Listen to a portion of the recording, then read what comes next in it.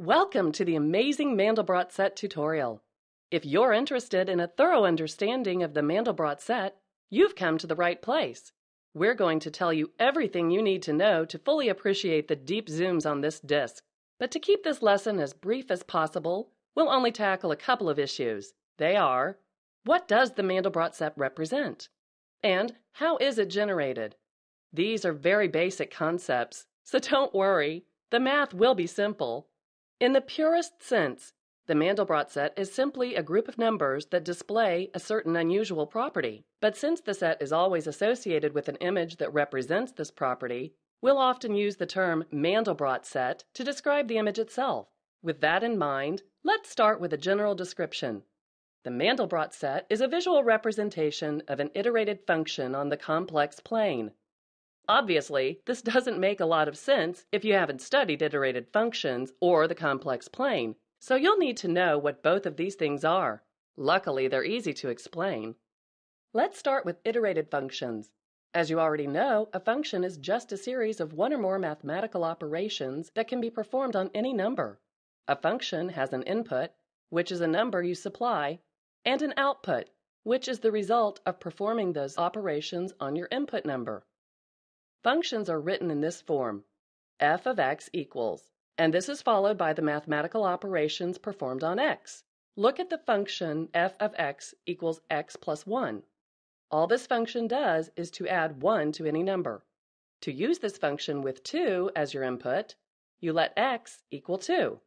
You'd say f of 2 equals 2 plus 1, or f of 2 equals 3. An iterated function works just like a regular function, except that it's performed over and over again, with each output used as the next input. You can iterate any function just by repeating it in a loop. This is what our example looks like as an iterated function with the number 2 as our first input. As you can see, the outputs keep increasing by 1.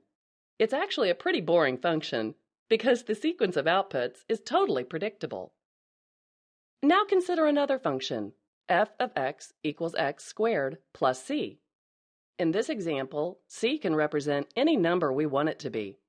But when we iterate this function, whatever number we choose for c will also be the function's first input. We'll refer to c as our first input, because it's going to be the same number anyway. This function will take any number, square it, add back the original number, square that, add back the original number, etc.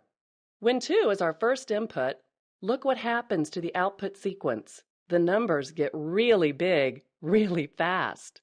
This tendency to zoom off toward infinity is an example of exponential growth, and it's the general rule for this function. The same type of behavior will occur with every input number greater than 1, and even every negative number less than -2. However, between -2 and +1, weird stuff happens. We're going to explain this in some detail because this behavior is the basis for the Mandelbrot set. First, let's see what happens when we use a very small positive number as our input. As you know, squaring a number just means multiplying it by itself. Anytime you square a number less than 1, the result is an even smaller number. When you square 1/10, your answer is 1/10 of a tenth, or 1/100th. If you add back a tenth, you'll get 0.11, an answer that is only slightly larger than your original number. Iterating 1/10, you'll notice that even though the outputs do increase, they increase by smaller and smaller amounts. At this rate, you can iterate the function forever without ever reaching 1. Instead, the outputs will converge on some value close to the original input number.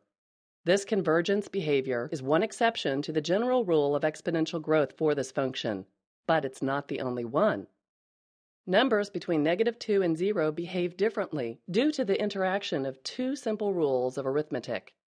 First, whenever two negative numbers are multiplied together, their product is always positive, which means that the squares of all negative numbers are positive. And second, adding a negative number is the same as subtracting its positive value. These two rules work against each other in the iterated function x squared plus c. If you input any number between -2 and 0, The positive gain you get by squaring it is diminished by adding back the original negative number. If we iterate -1 in this function, the outputs alternate between 0 and -1 forever. Now look at the iteration of -2. -2 is a special case because 2 is the only number that gives the same answer whether you multiply it by itself or add it to itself. Because of this special property, using -2 as your first input in this function will result in an endless sequence of 2's. Other values between -2 and 0 behave even more strangely in this function. They may bounce back and forth on a small segment of the number line, never straying too far from 0 and never hitting the exact same value twice.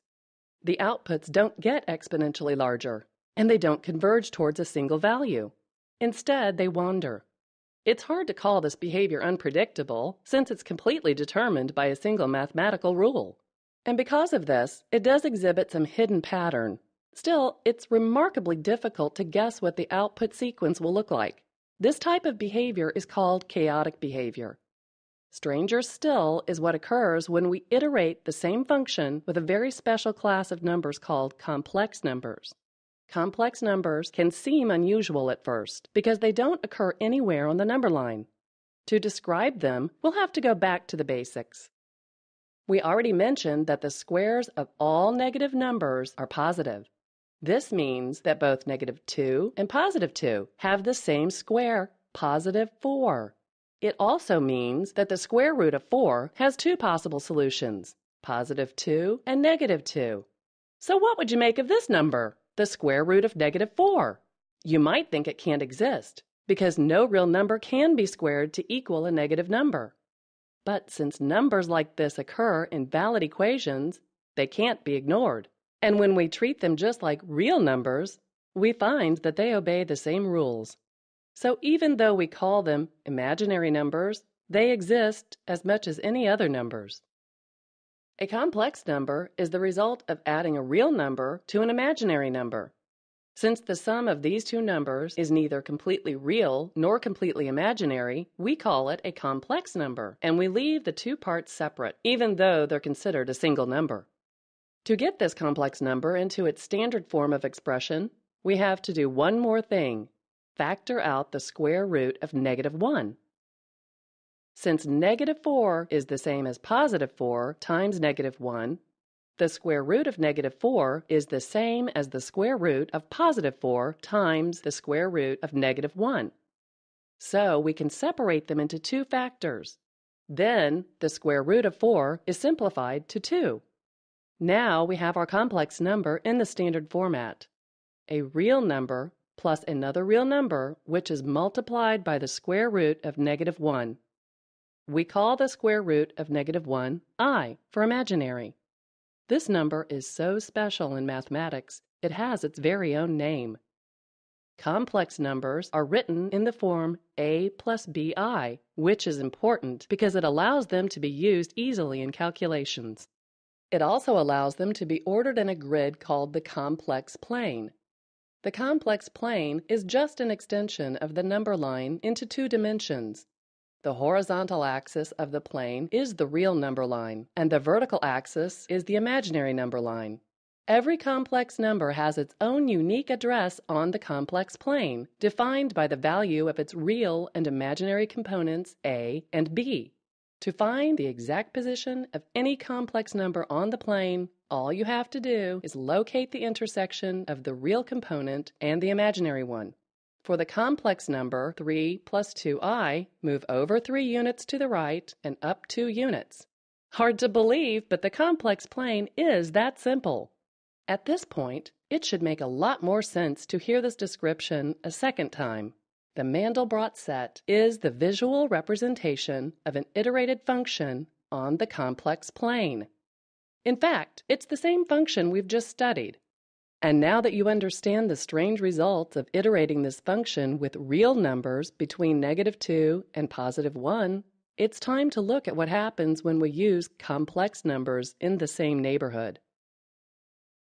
Let's look at the complex plane again. Just as any real number less than -2 or greater than +1 will grow exponentially in the function, So will any complex number outside a circle of radius 2 centered on the complex plane. The Mandelbrot set is technically defined as the set of all numbers that do not grow exponentially in the iterated function x squared plus c, and they're typically represented by the color black. This is a computer-generated image of the complex plane, showing all the possible numbers within the Mandelbrot set displayed in black. Now, let's iterate the function for the number 1 plus 1i and see what happens. As we said, complex numbers obey the same rules as other numbers. They can be added, subtracted, multiplied, and divided, just like any expression with two terms. If we square 1 plus 1i, we find that it's equal to 2i. Watch. 1 times 1 equals 1, and 1 times 1i equals 1i, and 1i times 1 equals 1i, and 1i times 1i equals -1. Remember, I represents the square root of -1, so its square is -1. Add up the terms, and the sum is 2i. We still have to add back the original number 1 plus 1i, and find that our first output for the function is 1 plus 3i. This first output falls outside our circle of radius 2, so we know that the original input number 1 plus 1i is definitely not within the set. To distinguish this number, let's color the point red, and if we perform one iteration of the function for every number within the circle, each number whose first output escapes the circle will also be colored red. Now let's iterate the function again for every number within the black region. Each number whose output escapes the circle after the second iteration will be colored green. Now let's do it a third time using the color blue, and a fourth time with yellow. Now let's take it up to 20 iterations, repeating these four colors to display all the numbers whose outputs escape the circle at each successive iteration. As you can see, every iteration excludes more numbers from the Mandelbrot set. By the 20th iteration, not much seems to be happening. From our distance, the last color bands are too small to see. However, if we zoom into a small region of the edge of the set, we can clearly see the results of 20 more iterations. And another 20. With each successive iteration, new details appear, making the edge of the Mandelbrot set increasingly convoluted. The edge can never be fully realized, because it would take an infinite number of iterations to draw the complete boundary. And since there is an infinite supply of numbers between any 2 points on the complex plane, we could keep zooming in forever, always revealing new details and never reaching the end. If we could perform an infinite number of iterations, we could see that the boundary of the Mandelbrot set is infinitely long, even though it's completely contained inside a circle with a radius of 2.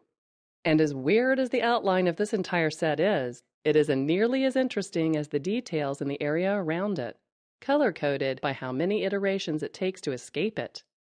The choice of colors is completely arbitrary. Any sequence of colors can be used to display the same information. Unlike the Mandelbrot set itself, any series of colors used to display it is finite. So once a color sequence is over, we just repeat it for subsequent iterations. On this disk, the color palettes are customized to give each zoom its own unique flavor, highlighting specific details for maximum effect. But don't be fooled by the manipulation of color. The Mandelbrot set was discovered, not invented. These patterns are woven into the very fabric of nature, expressed in the eternal, universal language of mathematics.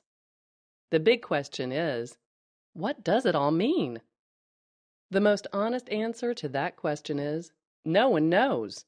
Modern computers have given us the ability to peer deep into the complex plane, opening up a whole new world of mathematical wonder.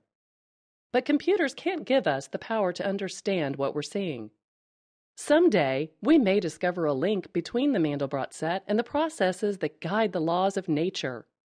Once you've seen the pictures, some connection seems obvious. But up until now, no one has even ventured a guess.